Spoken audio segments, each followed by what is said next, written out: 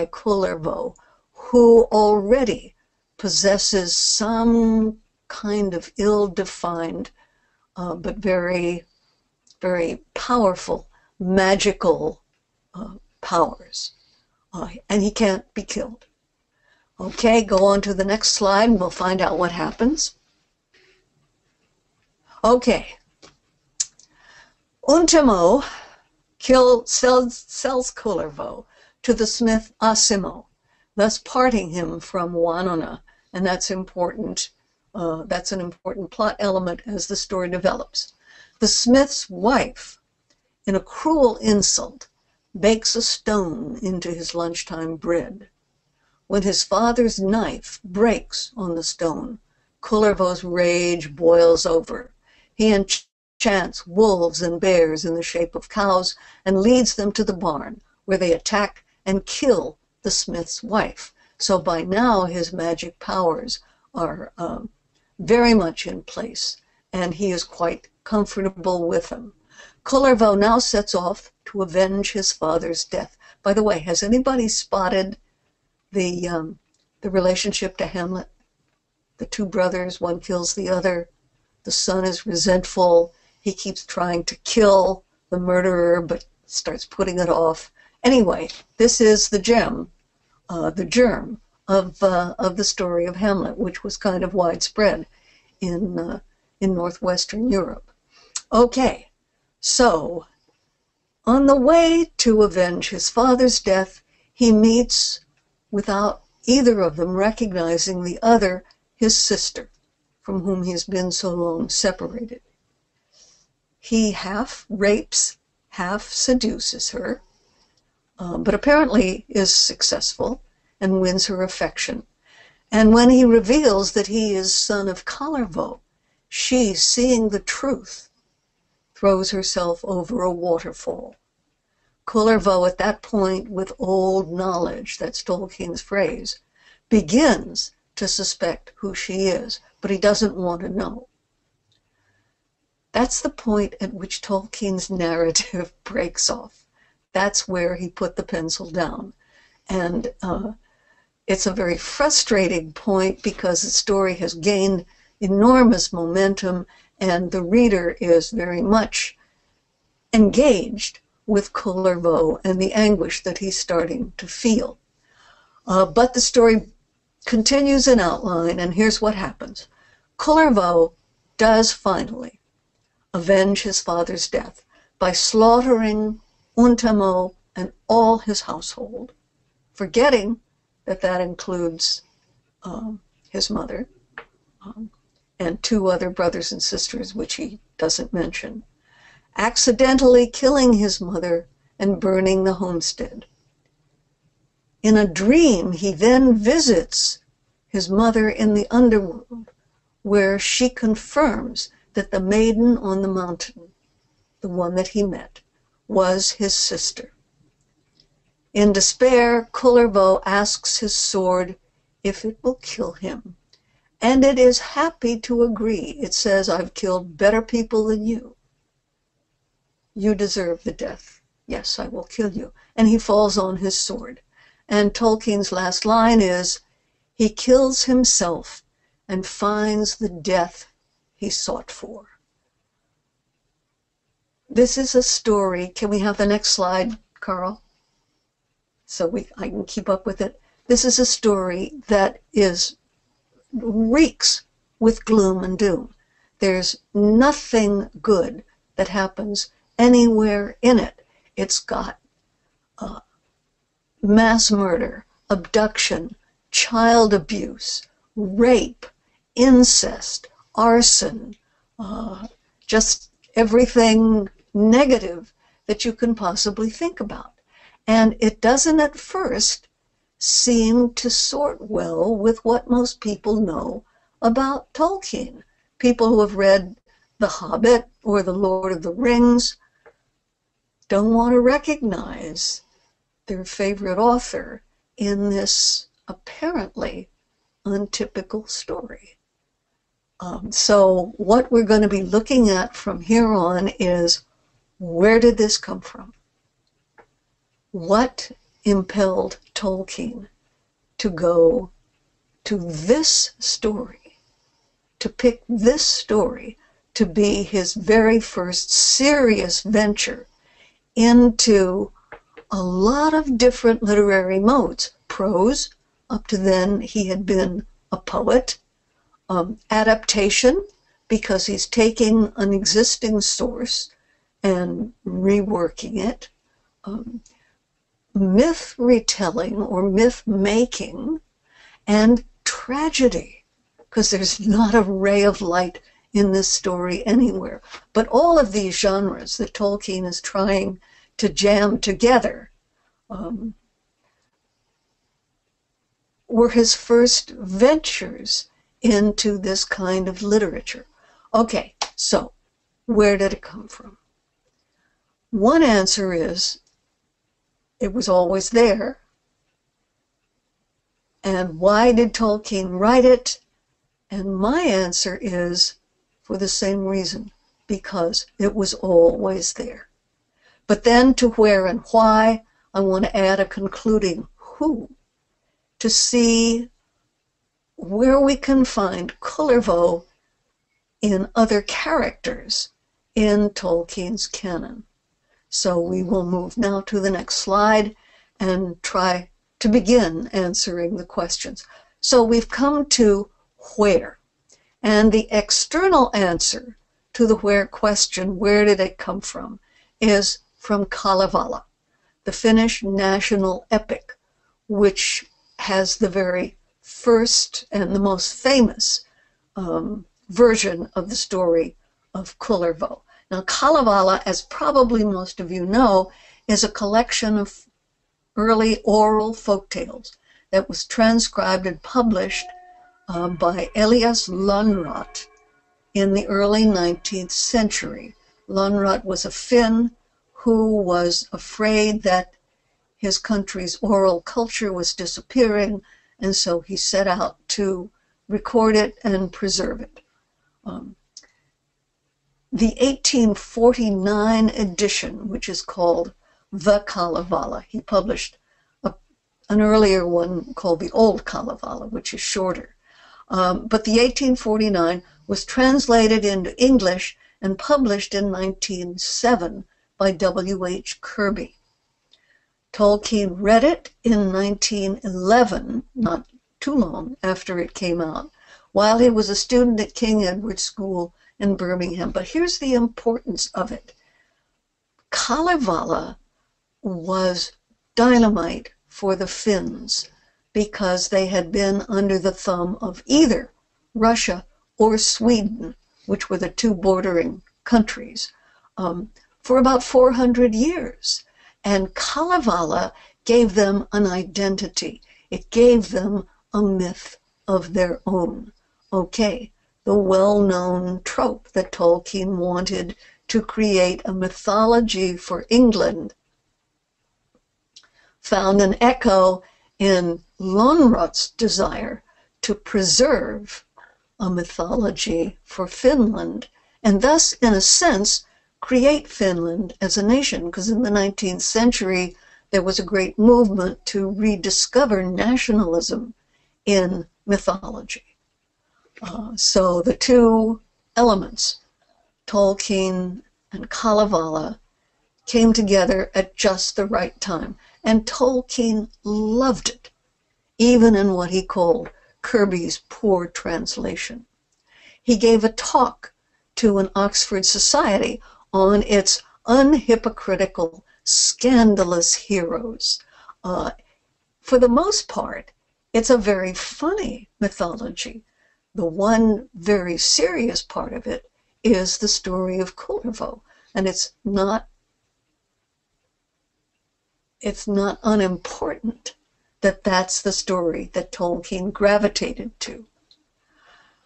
So he read it in 1911. When he went up to Oxford in 1912, he actually tried to teach himself Finnish so he could read it in the original, on the principle that he was then evolving that a story and its language, its original language, are inseparable, and that to fully appreciate the story, you have to know the language.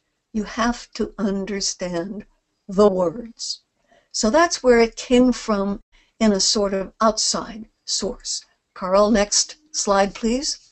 And anybody who has questions can interrupt at any time if they want to.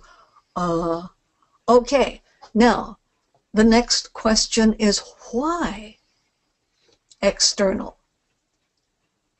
Not where, which was Kalevala, but how come? And I've already sort of started on answering this question by explaining the impact that Kalevala had on Tolkien. It opened a whole new world to him. It wasn't just a mythology. It was a whole new mythology. He'd read Greek. He'd read Roman. He'd read Norse. He'd read Germanic. He'd read Irish. But Kalevala was not one of those old war horses that everybody in Western Europe already knew. Kalevala was brand new and fresh and very different. Its heroes were rogues. They were liars and cheats and scammers. They had no consciences except to have a good time. So Tolkien really entered into this, and what you've got now is a sort of 1-2 punch of the joy of Kalevala and these scandalous heroes, and the darkness of the one particular story about Kullervo. But what Tolkien loved above all was the feeling of estrangement. This was a place he'd never been before. He compared it to landing on a new continent, like discovering America. It was a new world to him, and it taught him the value of alienation, in a sense, as a necessary component of creating a whole new secondary world, which was what he wanted to do with his mythology.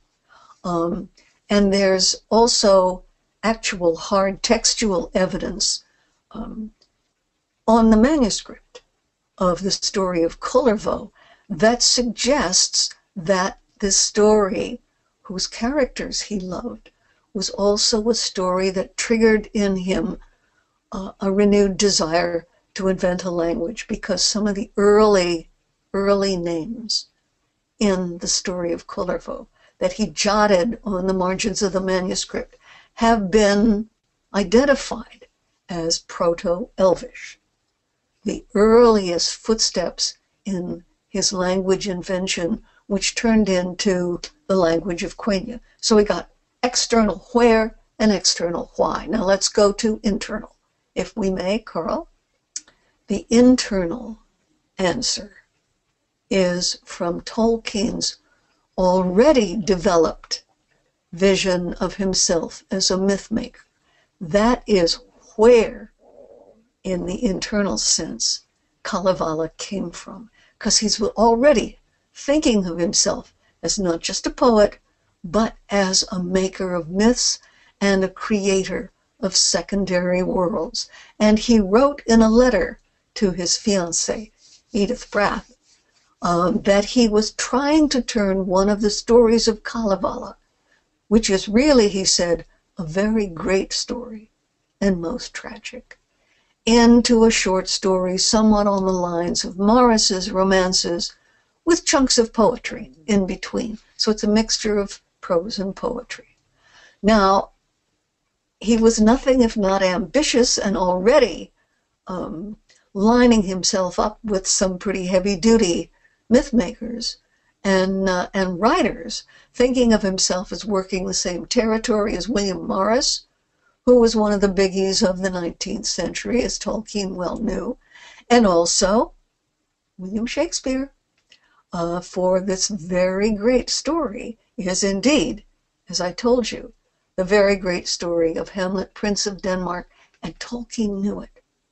There was a lot of scholarship coming out coincident with the story of Kullervo in Kalevala, in which Icelandic and philological scholars were already noticing the similarities and tracing the story of Hamlet, which is very sophisticated, high Renaissance, full of introspection, all the way back to the primitive story of Kullervo and even farther back into Danish and Irish history. So that's where it came from. Internally, it was just suffused with myth. And Tolkien was a sucker for myth. So the next slide, please. Okay, now the why, the internal answer to why, is that this story spoke very deeply to the young man that Tolkien was at the time he discovered it. He and Kullervo had some very important things in common. One was the loss of a father at a very young age. Not quite prenatal, but Tolkien's father, Arthur Tolkien, died in Africa of rheumatic fever while Tolkien, who was not quite 4, was visiting family in England. So his father disappeared from his life at a very, very early age. He had almost no memories of him. So that's one thing. Estrangement from extended family. Tolkien's mother converted to Catholicism when he was a young boy, and that put her on the outs with her strongly Protestant family. And you have to remember that to be a Catholic in England is still not an easy thing. It goes all the way back to Henry VIII, the split with Rome, all kinds of persecutions and martyrs. But to be Catholic is still to be a little bit of an outsider. And Tolkien felt that. His mother was on her own. She was a single mom with no help from family. Okay, I've got a question coming in from Kate Neville. Hi, Kate. Do I know where this effort falls in relation to the last meeting of the TCBS in London? All right, that last meeting was, I think, in 1914 or 1915. I'm not going to break now to look it up, so I'm kind of winging it. But I believe that was the last meeting before those guys all went off to war, which they did in 1916. The window for Tolkien's composition of the story of Kullervo goes from his reading it for the first time, 1911, let's say 1912, when he tries to learn Finnish, to some scholars take it all the way to 1916 when he went off to war, but there's no evidence that he worked on it very much after 1914. So I would say that it just precedes the last meeting of the TCBS. But that's a guess. I don't have any concrete evidence for that. It's a good question. Okay, so loss of father, estrangement, he was a stranger in a strange land, and then death of the mother. Tolkien's mother died when he was 12. Now, there's no good time to lose your mother or any parent, but 12 is a very tricky age. It's right on the threshold of adolescence. You're feeling eager and excited. You're vulnerable. You don't quite know who you are. The world is opening up. And to lose the parent, because she was the only one by that time, is a terrible blow. What this does is it makes Tolkien an orphan, a cast out, an alien in his own world. And these are, all of them, things that would resonate with what he was reading in the story of Kullervo, who gets all of that and more dumped on him. So I'm suggesting there was a personal as well as a professional motive for Tolkien in being attracted to this story. I don't want us to read the story of Kullervo as Tolkien's thinly disguised autobiography. I'm not selling that, not at all. But I do want to suggest very strongly that he was drawn to it for very personal reasons. Okay, Carl, on to the next slide. I've got a question from Greg Knight. Let me get this one slide under our belts first, Greg, and then I'll turn to your question, okay? I'm putting a quote here. This is more why, because this is a long quote from Tolkien's first and best biographer, Humphrey Carpenter, who said, "The loss of his mother had a profound effect on his personality. It made him into a pessimist. Or rather, it made him into two people. He was by nature a cheerful, almost irrepressible person with a great zest for life. That's what drew him to Kalevala in the first place, was all those scandalous heroes. He loved good talk and physical activity. He had a deep sense of humor and a great capacity for making friends. But from now on, that is the death of the mother, there was to be a second side, more private but predominant in his diaries and letters.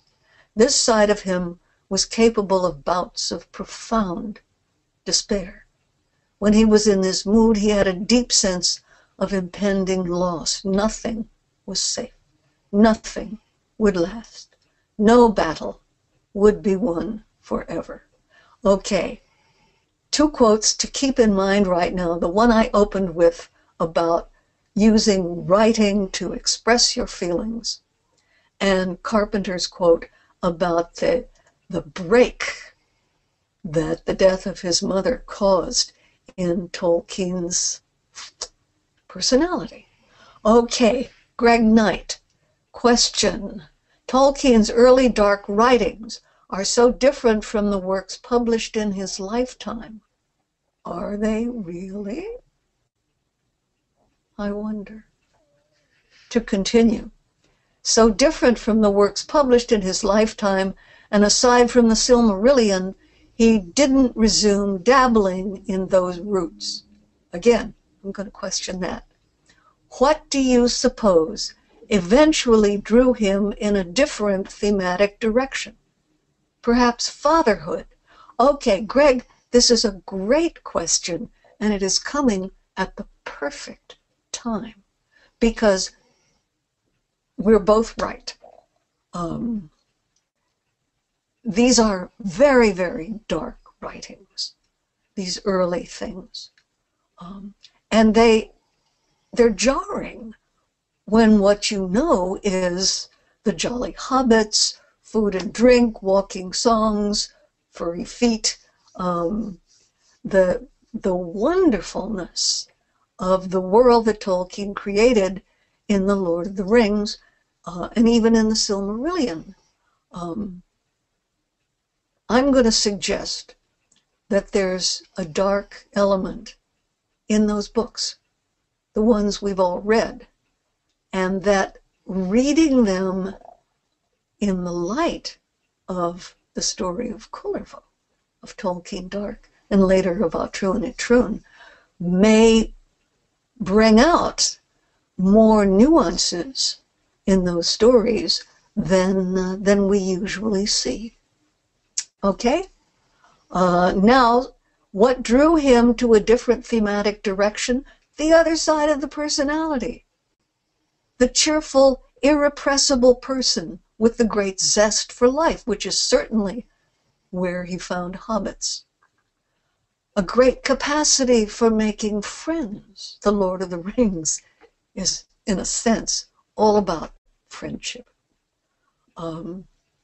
So what I'm trying to say is that we've been enchanted by one side of Tolkien, and we need to right the balance a little bit by seeing that it's the other side, the dark side, the shadow side, that actually brings out the enchantment and throws it into relief, and that they're both there. So, very, very good questions. Now, Carl, if you could sneak us along to the next slide. Okay. Why, more why, still more why. When Tolkien's mother died, he and his brother, Hilary, were farmed out to relatives who were not particularly welcoming. And they were finally placed in a boarding house. So, like Kullervo, Tolkien lost the only home that he knew, which was all tied up with his mother, who was, of course, the homemaker. She had appointed a guardian, a priest, Father Francis Morgan, who looked after the boys as best he could, but he couldn't exactly give them a home. He was a celibate priest, and he lived in an oratory. He made provisions for them. He tried to find places for them, but it wasn't home. And Tolkien felt cast out. More than that, he had no money. He had to get a scholarship to Oxford. On finishing, he was going to have to make his own way, be on his own. So again, like Kullervo, he felt kind of solitary in the universe. He later, in the essay on fairy stories, actually referred to this period in his life as really a sad and troubled time. Well, that's all he ever said about it, or at least that's all that's in print. So we've got to fill in from what we know externally of the circumstances, what it must have been like to be a 12-year-old, 13, 14, 15-year-old with no home, no parents, estranged from relatives, essentially on your own except for a very kind guardian. Now there's no smith to enslave him. There's no smith's wife to bake stones into his bread. We're not going there. But it must have been, it cannot help but have been a traumatic time for a young boy right on the threshold of manhood. And it was at that time, with these events still fresh, and his grief and his anger still raw, that he began the story of Kullervo. Sometime between 1912 and 1915, his one concrete reference to it is in a letter in 1914. So that's the date we have to hang on to. Okay. Oh, I've got more questions coming in. Tom Hillman says, good evening. Okay. And Kate Neville says, Thorondor dies and Frodo falls short. Yes, exactly. That's my point. You're making it for me. Good. Well, Thorin. Yeah, I was worried about Thorondor, but yeah, Thorin dies. You're right. You're seeing it. There are elements in The Hobbit, and not just Thorin, that are much darker than the whole sort of surface fairy tale leads you to believe. Now, Tony Mead says the idea of Tolkien, the pessimist, reminds me of that line about how the shadow always returns after a defeat and a respite and takes a new form. Tony, you got it. That's it exactly. And of course, as we all know, you are quoting Tolkien. And that's what Humphrey Carpenter saw. Nothing was safe. No battle would be won forever. The shadow would always return. Okay, now Andrew Higgins is weighing in and says, I've been looking at some of the adjectives that Tolkien invented in the Quenya and Gnomish lexicons, and there seem to be many more words to describe sadness, gloom, and darkness. That's very interesting. Great. I love it when people's disciplines dovetail and interject. And Andy's working on language. An evolving idea, but may show this reflection of darkness in his language invention. I think it does. And I think that's a fascinating detail. That the balance was weighted heavily in his language for words describing sadness, gloom, and darkness. Okay, I think we are off to a fine start. Now, unless I have no more questions at this time, so let's get on with it and go on to the next slide, please. Okay, well, we've already, in a sense, you guys are ahead of me, which is great. We've started addressing the problem before I had introduced it. But the problem is that this is not what most people see in Tolkien. Mayhem, murder, abduction, child abuse, slavery, incest, arson, suicide doesn't evoke the author who invented hobbits and furry feet. And that's the problem, because hobbits have cast their mellow and joyous glow over a story that Tolkien actually described to his publisher as bitter and very terrifying. He meant The Lord of the Rings. But underneath the glow, the dark elements are still there, and I'm hoping that we'll be able to see them a little more clearly. You've brought up, Kate, you brought up Thorin in The Hobbit, and he's just the tip of the iceberg. The Hobbit begins as a children's story with Bilbo on the doorstep and the comic dialogue with Gandalf, but halfway through, it shifts to a much wider and much darker story that's no longer fairy story. Bilbo's theft of the Arkenstone, Thorin's greed, the world war, that is the battle of 5 armies, and culminating, again, hats off to you, Kate, the Thorin's death, which I find the most poignant and moving moment in the book. It makes me cry, which is hard when I used to read it to my children. Now, The Lord of the Rings, as everybody knows, started out as a children's story because it was going to be the new Hobbit. But he couldn't keep it that way. Just like The Hobbit, but much, much earlier, it started sliding into that darker world, and by chapter 2, the shadow of the past, he has moved on to murder, obsession, corruption, moral relativism, betrayal, sacrifice, and another world war, which is what takes up the rest of the story. So if you look from the perspective of the story of Kullervo forward at The Lord of the Rings and The Hobbit, instead of looking backward from those 2 books at the story of Kullervo, I think you'll see much more continuity. I think you'll see that really there is a straight line that you can draw from this very, very early story, which has all the gloom and doom you could ever want, to the much more two-toned, much more profound light and dark treatment of those 2 other books. Okay, Tony, Tom says, Turin and Tom Bombadil both have deep roots in Kalevala. Yes, we're going to get to Turin, I hope.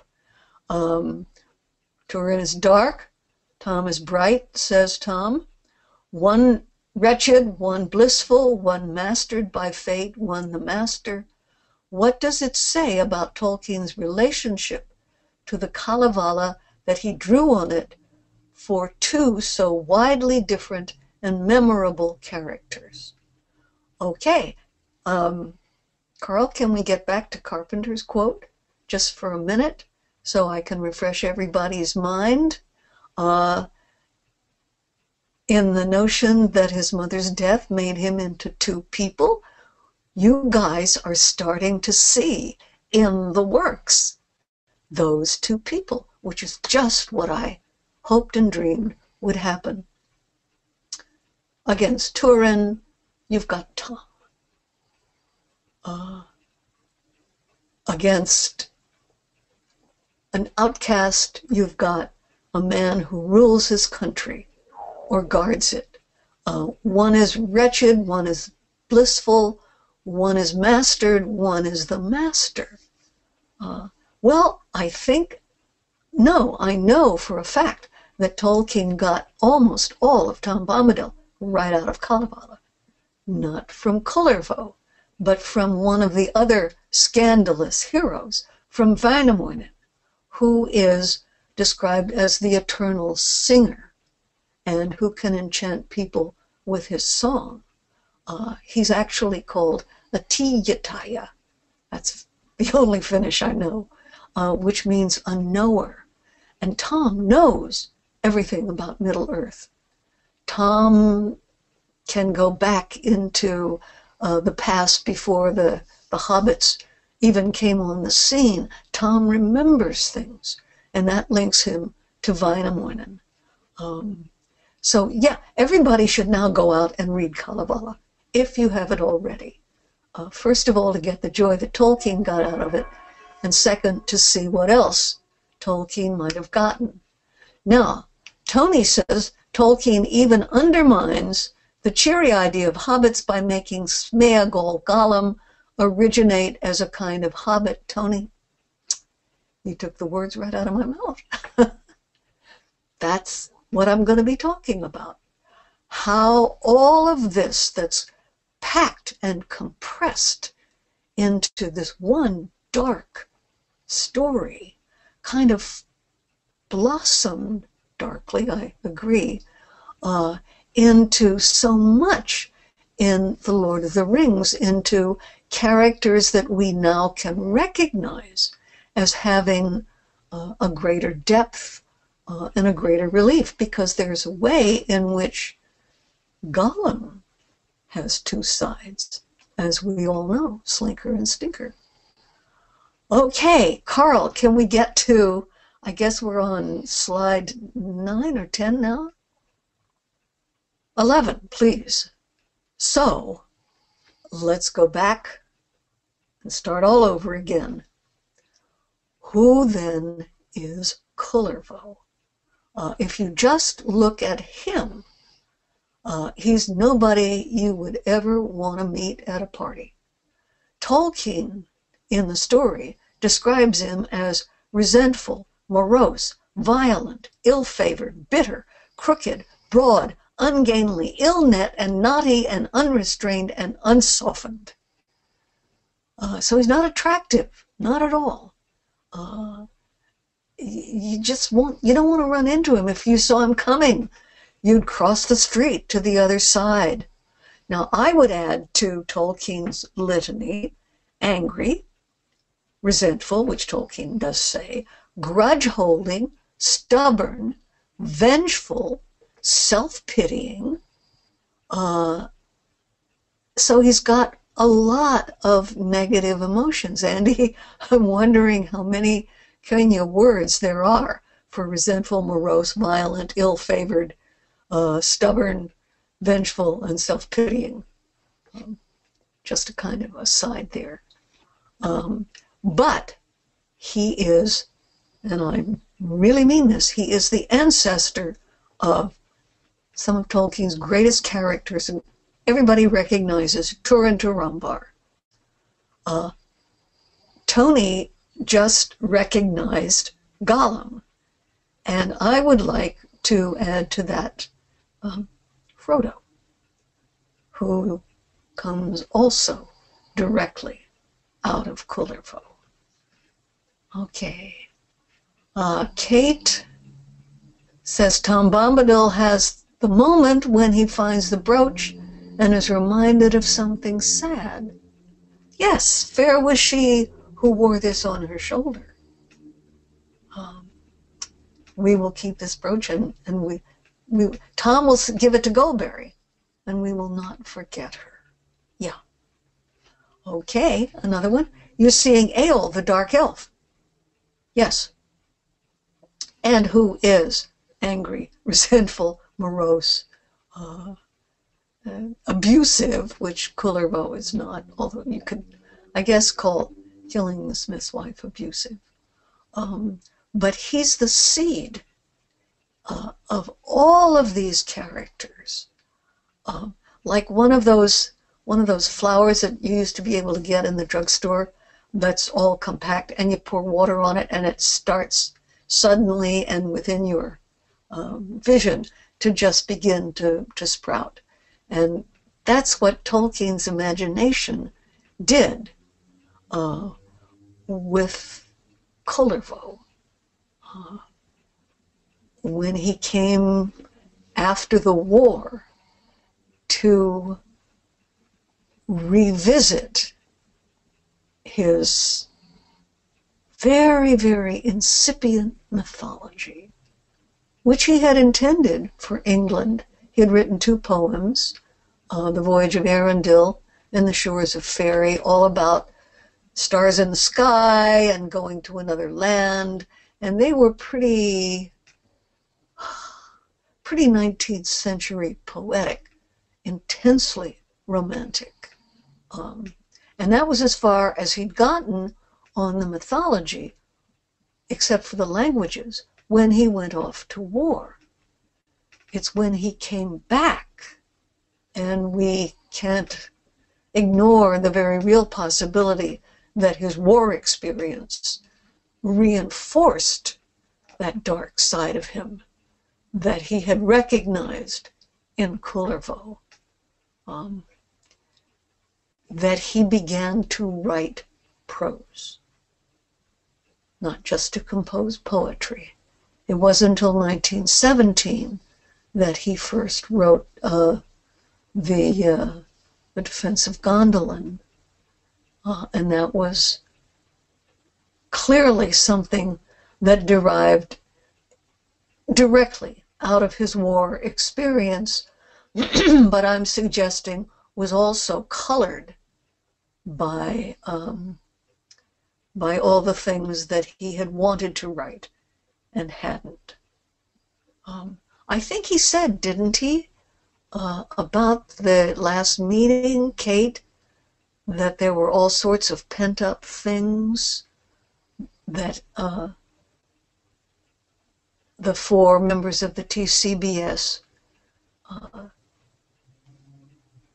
engendered in him or released in him. So I think you're quite right in honing in on that last meeting as a kind of a jumping off place for much that was to come later. All right, Tony says, I can't help being reminded of Feanor. Listen, the list, Turin, Frodo, and Gollum, could have been much, much longer. Of course. Feanor. Boromir? Certainly elements of Denethor. Tolkien's world is peopled with people who are light and dark, not some people light and some people dark, which is the way that a lot of simplistic critics chose to read it. Simple tale of good and evil, all that. But with people who are within themselves, light and dark, who are divided. Boromir is certainly divided, and tragically so. He has a different ending from Kullervo, but he certainly has also some of Kullervo's characteristics.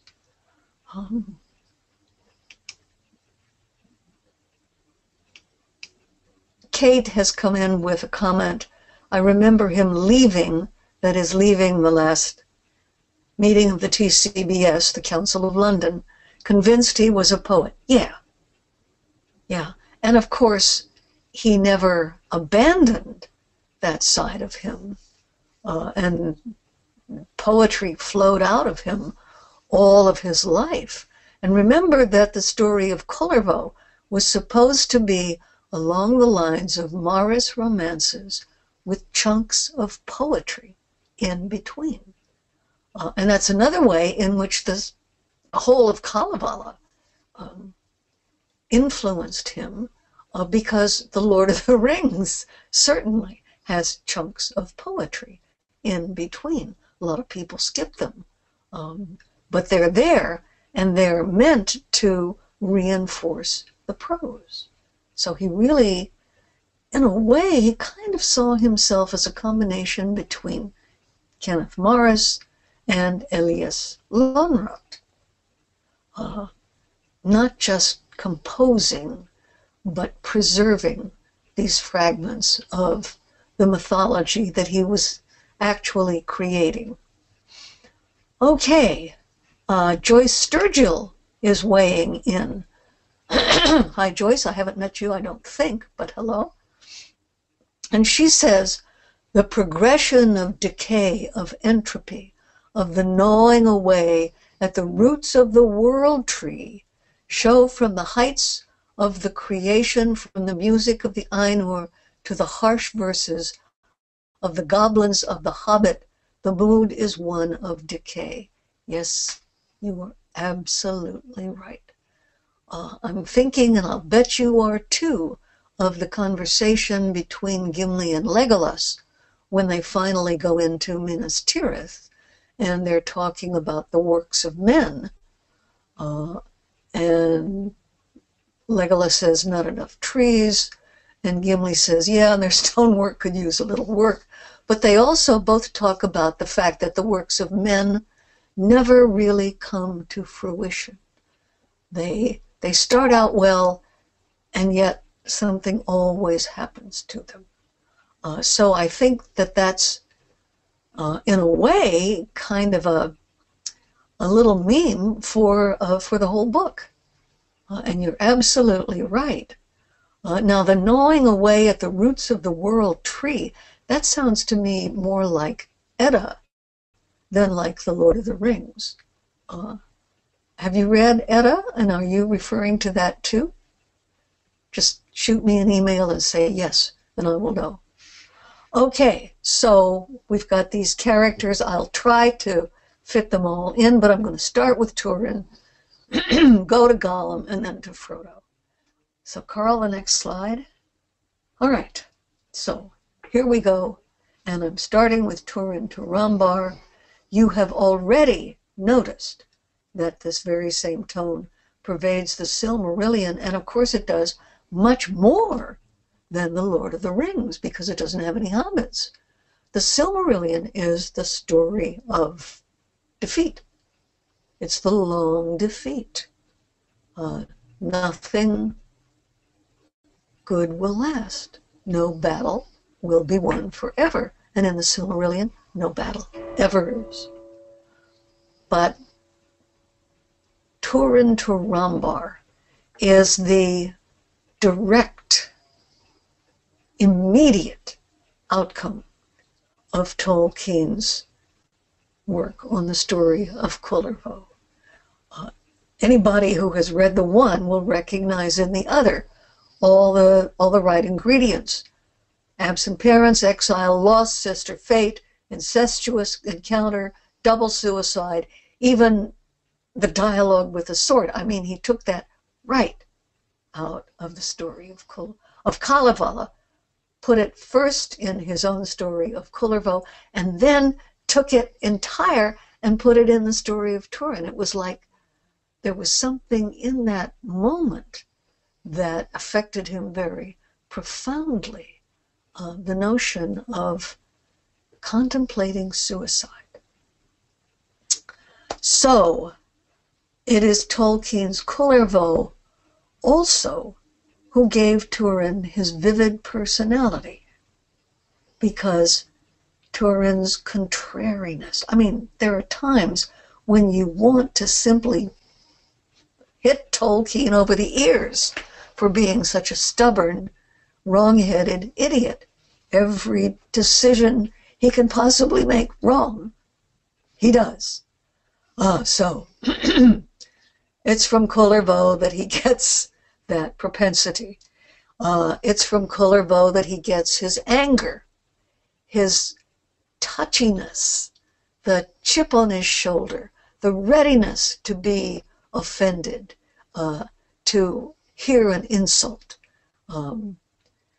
Now, that's what gives him his bite. And I've always wondered myself if Tolkien didn't, much as he loved the story of Beren and Luthien, realize that Middle-earth needed a darker hero. Because Beren is very much a fairy tale hero. He has bad moments, but his personality is that of the fairy tale adventurer who goes into the enchanted world and changes things. And Kullervo is so different. Kullervo stands out so much from that fairy tale paradigm that I think he is a nice, in a sense, I want to say this very carefully, he is a nice corrective to Beren. Because the story of Beren and Luthien is a fairy tale and a romance. And the story of Turin Turambar comes from much darker stuff. It's epic and it's tragic. And he came, and I'm sorry, not Kullervo, Turin is epic and tragic. Okay, so I think we're on to the next slide, if we can. I'm not neglecting anybody, am I? Oh, Joyce agrees with me. Thank you. Okay, so let's look at Gollum and see what we can find replicated in Gollum that we see and already have seen in Kullervo. I'm going to throw you a challenge. Send me some characteristics that you see in Kullervo that you can recognize in Gollum. Just type in a name, anybody who wants to. I'll start. Gollum is an outsider, a misfit. He's angry. He has a grudge against the world. He goes a little crazy when he loses his one treasure. I'm not really equating the ring and Kullervo's father's knife, but desecration of a possession is certainly there in both of them. Okay, nothing coming in? I'm going to have to do this all myself? I thought surely you would start to see things in Gollum, who, by the way, is one of my favorite characters. Okay, well, I'll forge ahead then. Tolkien's most psychologically complex character, and I am including Frodo and Boromir and Denethor, is very much like Kullervo and more like Turin than you might suppose. And he is also a portent, of course, of what Frodo could become. But he's kicked out of his home. He's forced to wander lonely through the world. Kullervo, as you know, has a long, one of the chunks of poetry in which he says to the creator, why did you make me? Who in the world created me? This poor little, I think he calls him a seagull. I'm looking for it. Okay. Wherefore have I been created? Who has made me and has doomed me? Now this is Kullervo, not Gollum. Thus, neath sun and moon to wander, neath the open sky forever. Others to their homes may journey, that stand twinkling in the even. But my home is in the forest. In the wind halls must I slumber, and in bitter rain must bathe me. And my hearth is midst the heather, in the wide halls of the wind blast, in the rain and in the weather. Well, that sure sounds like Gollum to me. Then he says, never Yumala, that's the God figure, most holy, in these ages of the ages, form a child thus crooked, fated, with a friendless doom forever, to go fatherless neath heaven and uncared for by any mother, as thou, Yumala, have made me, like a wailing, wandering seagull, like a sea mew in the weather, haunting misty rocks and shorelands, while the sun shines on the swallow, and the sparrow has its brightness, and the birds of air are joyous. But that is never happy. That refers all the way back to the me that he says Yumala should not have made. I, Sari, am not happy. O Ilu, life is joyless. And then our 4 lines that he wrote and then crossed out. I was small and lost my mother. Then mother is crossed out, and he wrote in father. I was young, and then he writes weak, and lost my mother. All my mighty race has perished. All my mighty race. That's Tolkien's Kullervo. But it certainly could be Gollum anytime. Okay, I've got some words coming in. Kate Neville says abuse. Tony Mead says self-pity, blame shifting. Kate Neville says ugly. Tim Fisher says he came in late. Is Kullervo like Gollum conflicted? Actually only about killing Untamo. But in that respect, he is, because he keeps putting it off. Brenton Dickinson says both Gollum and Kullervo have a strange relationship, oh good, with childhood and time. Hey, I like that. Gollum is very old and a child. Kullervo is a child and ages quickly. Very good. There's something going on there. Like you can do some more with that, Brenton. Don Standing says, outsider, angry misfit, and recommends Grima and Sauron. All right. Well, let's not stop at Sauron. Let's go for Morgoth as well, who was cast out. Now we're beginning to see how the more you know, the more you know, how the texture is starting to thicken and deepen, and all the shadows and lights are coming out. Okay, Tony says, commits crimes and sees himself as the victim. You bet. And by the way, so does Turin. He's no innocent. He causes some havoc. Brooding like Saruman, says Win Martin. Yes, I think so. Sitting alone and, in a sense, sulking, which Saruman does. Yeah, and somebody earlier said something about worm tongue. Where was that? I'm missing it. But anyway, it's there. Yeah, and now we're beginning to see that Tolkien's palette has a lot of dark shades to go along with the light ones, and that his cast of characters is multifarious. There's a huge range of personalities and individuals within his stories, and many of them have this mixture of light and dark, of the tension the pull between the two of them.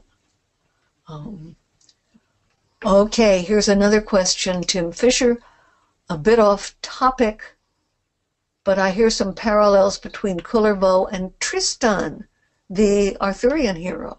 Okay, fatherless, plagued by grief. Yeah, Tristan is not an outsider. No, he's almost too much of an insider. Now, this is not unusual in medieval literature because people died young.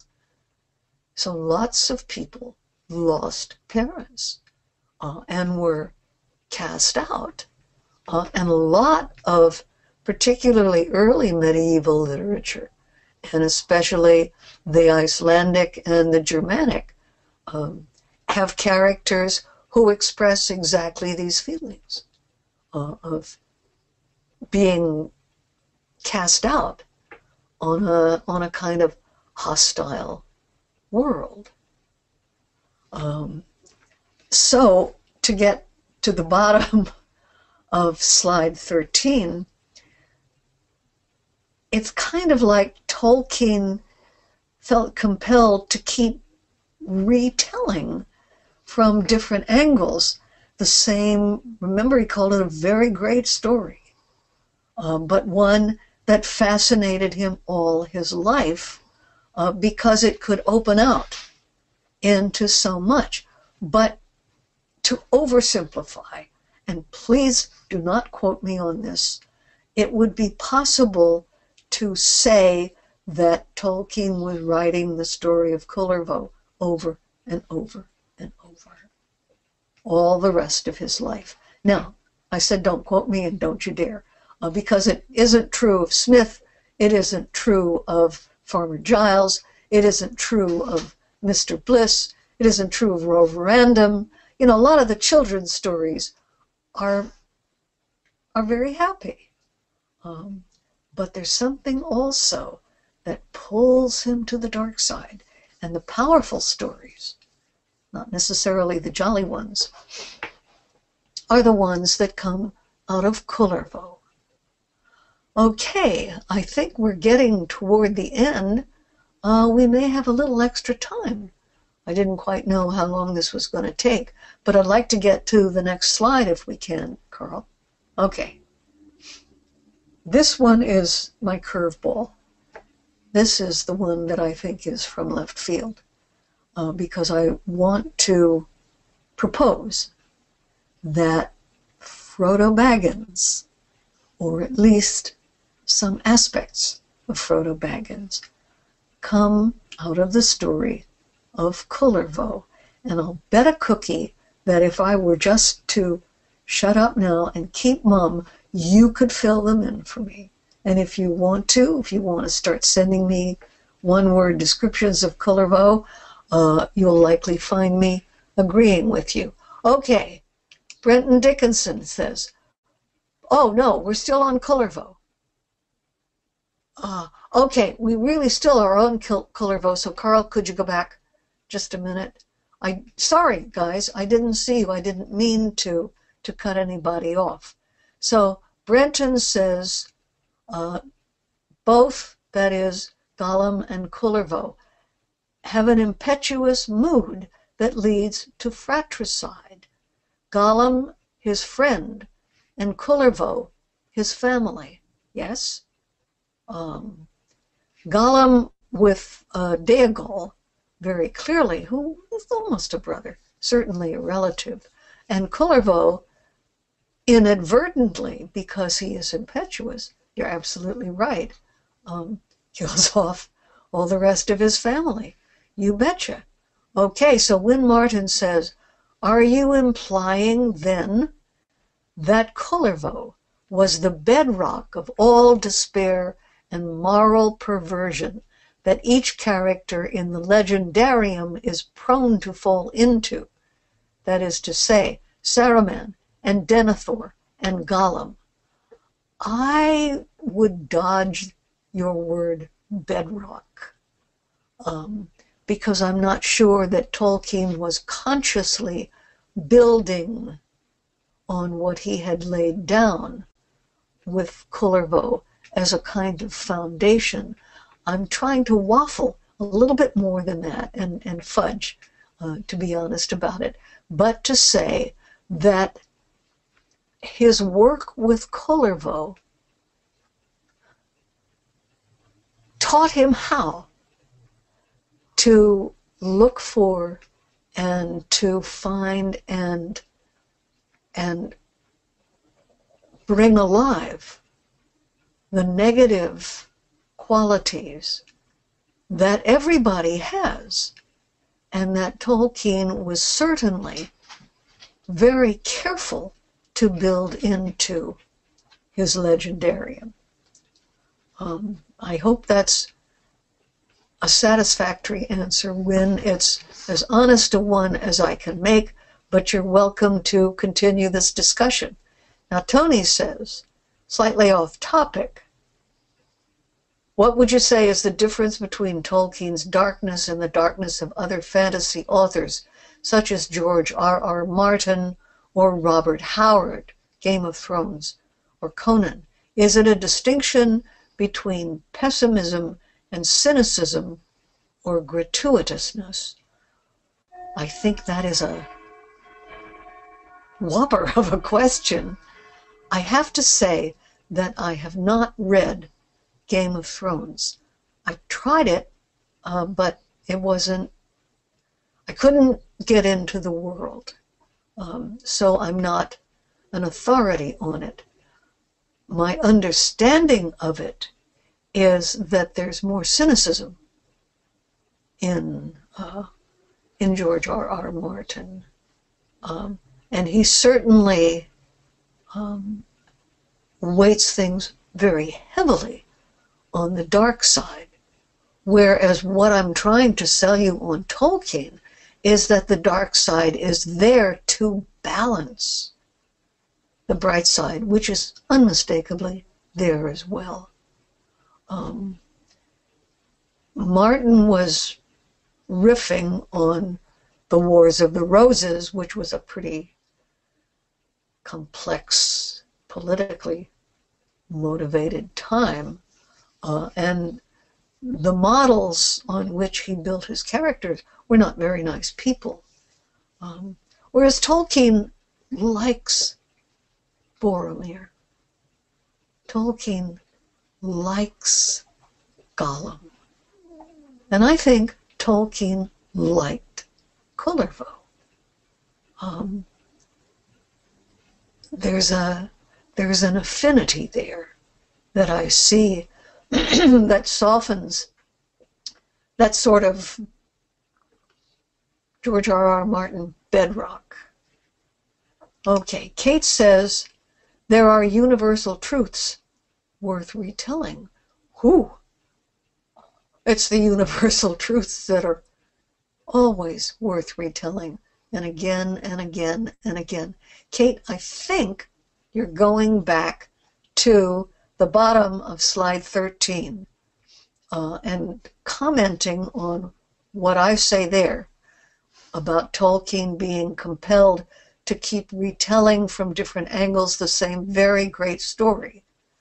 And you're saying there are universal truths worth retelling. Go, Kate. Yes. Right on. You are absolutely right. And I do think that Tolkien felt this was a universal truth.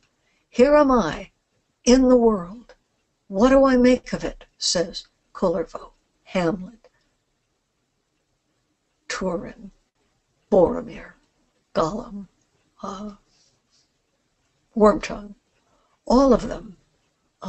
And each of them has their very great story. I'm tempted to let this slide over into a discussion of Beowulf, but I'm going to resist. That would widen it a little bit too much as it would be fun. Okay, Andrew Higgins says, lost his father young. Who, Andy? Oh, Frodo lost his father young. Well, lost both parents, yes. But also, in a way, says Andy, Frodo is an interesting mixture of the Turin type and the Beren type, tragic and heroic. And in the end, he needs to leave tragic, but found rest in tall Erisea before dying. Is Frodo a mixture of the two? That's an interesting question. I think he might very well be. I don't see Frodo as heroic in the same way that Beren is heroic. Beren does a great deed. He has help, but he does a great deed. Frodo does not do a great deed, and that's the defining moment of his life. So I wouldn't quite want to put them all together, Turin type and Beren type. And by the way, he goes to Valinor, doesn't he? Isn't that where the gray rain curtain rolls back and he sees a far green shore? Tolkien said that he went to the Undying Lands, not necessarily to find rest, but to find healing, if he could. Frodo is a mixture, for sure. Now, Joyce is suggesting Martin gives us a world without redeeming features, and Howard's is fun. Okay, I'll let you have it, Joyce, because I think you said it right. But you're also saying Gollum is Richard III. No. Richard III has no good side. Richard III is mean as hell and revels in it. When he is nice, he is pretending. And when he is mean and nasty, he is saying, look at me, see what I'm doing. Gollum is not that sophisticated. Gollum really does have a kind of sweet side that doesn't come out very often. Kate says, between Kullervo and Frodo, I see the main distinction to be one of free will. Frodo is an outcast and a man of sorrows, or made an outcast and a man of sorrows by the ring, but he takes that task freely, right? Might Frodo be a created Kullervo rather than a born Kullervo?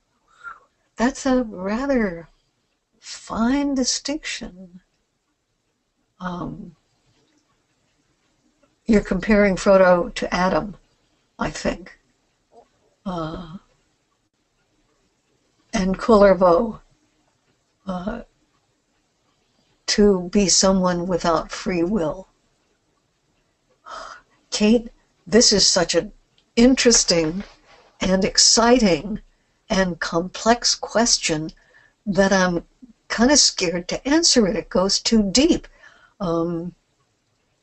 If you want to send me an email, I'll be glad to get into this with you, but I'm afraid of getting in over my head with regard to this one question, which, since it brings up free will, opens another whole hallway full of doors. So I'm going to dodge it. Okay. Andrew Higgins says, Frodo. Okay. Andrew's question was, Andrew, what was your question? Oh dear, I've forgotten it. And Joyce says, tongue-in-cheek, I'm sorry. I can't see your faces, so it's hard sometimes to know. Tony says, Frodo does do the great deed of even making it to Mount Doom, but ultimately the world is saved by grace rather than by deeds. Yes, and in a very psychologically complex method, by having the one character who is unmotivated by grace at this point be the instrument. Talk about eucatastrophe. a good catastrophe. That's the greatest one I think that has ever been written. Okay, well, we are moving along to the end of this class. Of course, we'll never say everything that is to be said, but we only have 5 minutes left. So I'd like to go, Carl, if you will, to my next slide. Because we've got to talk about Frodo a little bit. He's orphaned, adopted, exiled, suffers the loss of all he holds dear, and ultimately has a ruined life. He does not ever, as Kullervo does, say, "Who made me to be such a hard-luck guy?" So I'm not saying Frodo is Kullervo, but I am saying that there are dark aspects to his character, especially the closer he gets to Mount Doom. When he turns on Sam in the Tower of Cirith Ungol, when he sort of loses it and starts running across the bridge and Sam has to pull him back. There are some terribly poignant, dark moments in Frodo that link him to Gollum, of course, and I think also to Kullervo. Okay, we've got to wrap it up, guys, so on to the next slide. Yeah, I want to get back to the quote that I started with. I think, said Tolkien, wrote Tolkien to Christopher, if you could begin to write, you would find it a great relief. I sense amongst all your pains the desire to express your feeling about good, evil, fair, foul. See how those things are balanced against one another? In some way, to rationalize it and prevent it just festering. To me, that's the key to this whole thing. Tolkien did begin to write. I don't know how much of a relief he found it, but he certainly found it a vocation. And he was able to rationalize it. Now, I don't think he meant rationalize in the conventional modern sense of excuse, as in you're just rationalizing what is really bad behavior. I think he could have broken the word into two. Rational eyes, to try to make it rational, to take those feelings, which are, of course, not rational, they are emotional, and make something rational out of them, to rationalize it and prevent it just festering. And I think for sure that Tolkien did that. We've got, I think, 2 minutes left and got some questions coming in here. Okay, Tom Hillman says, Sam refuses to be Kullervo or Turin when he contemplates and rejects suicide. You're right. He does. And it's worth our noting that he both contemplates it and rejects it. But Tolkien has people play with the idea of suicide more than once in his stories. Kate Neville says Smeagol needs a Sam. Exactly the kind of person who wouldn't be sympathetic, though, to a Smeagol. Yes, if he'd had... Well, you know, he almost gets one in Frodo. When he says, when they first meet, poor Smeagol, he went away long ago. They took away his precious, and he's lost now. And Frodo says, perhaps we'll get him back if you come with us. Perhaps you can find him again. And he almost does. Okay. When Martin says, in touch with a larger theme of the whole Lord of the Rings, Frodo's darkness seems to be balanced out by his friends and companions. You bet. As was Tolkien's. Friendship.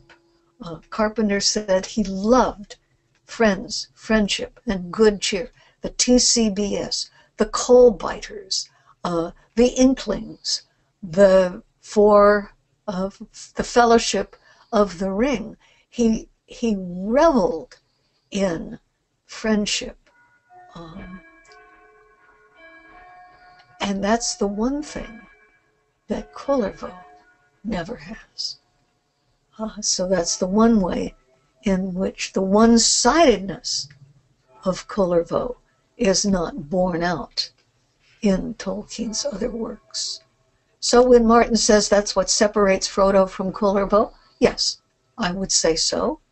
Tony says, I always thought that Frodo ended up much better off than he expected he would when he took on the burden of the ring.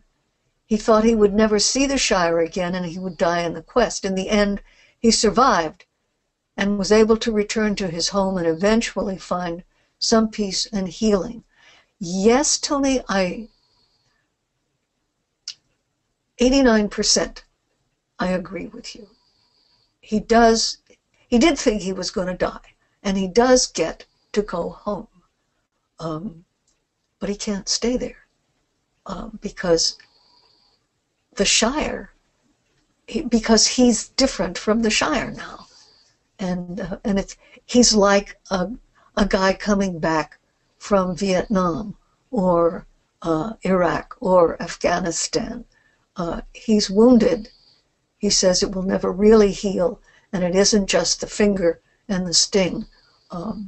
He's a different person and a much soberer one.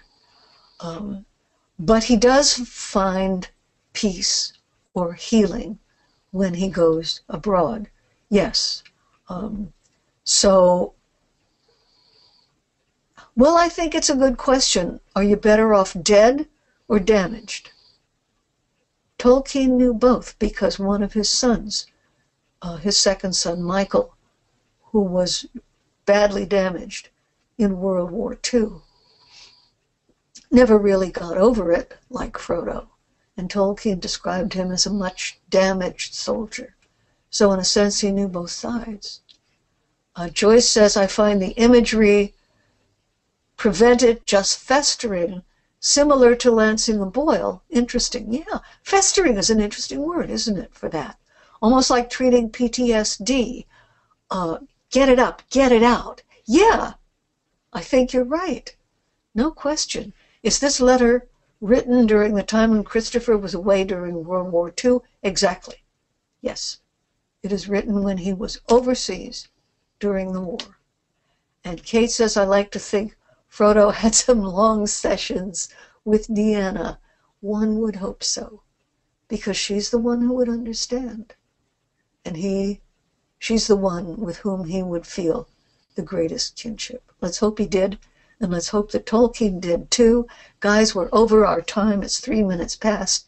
I want to thank you for a most rewarding class. You have exceeded my hopes for what I would have liked to see go on in this class, and I want to thank you all and say good night. If you enjoyed this seminar, please consider making a small donation to Signum University. Your gift will help us continue to make the seminar series and other great content available for free to the public. Just go to signumuniversity.org/fund/donate/seminars. Thanks!